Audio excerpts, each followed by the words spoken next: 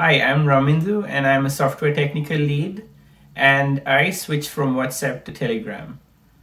For more information, click the link below. Both WhatsApp and Telegram help us solve problems in the areas of team communication, integrations with other applications for communication and messaging purposes, as well as maintaining work groups within our organization. Telegram provides a better aspect in terms of cryptographical security on the messages, as well as very good integrations with a bunch of other APIs, other applications that we need.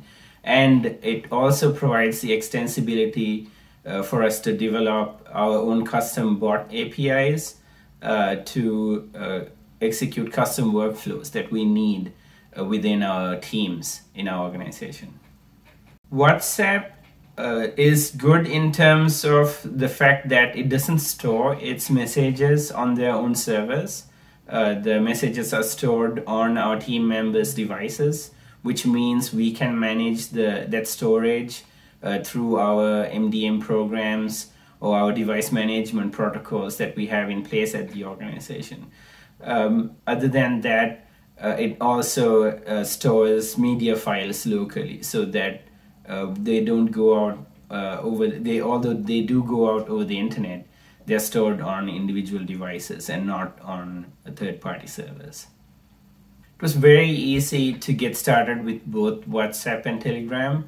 WhatsApp is more ubiquitous in terms of user base, so it's easy to get team members on board to join a WhatsApp group and work together, whereas Telegram is much faster than WhatsApp. So if you get someone to switch, they tend to use it more or be happier with it in general. So it also, with its different integrations, its different applications that it has on board, it's very easy to manage teams.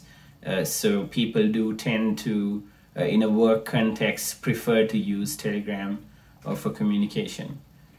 Our main considerations when looking for communication software like WhatsApp and Telegram is ease of use, barrier to entry. Basically, are a lot of people using it, and then security, of course, encryption in these communications that are going on, the ability to send media, and then integrations with different APIs or different applications, and as well as the ease of building our own integrations for these communication platforms.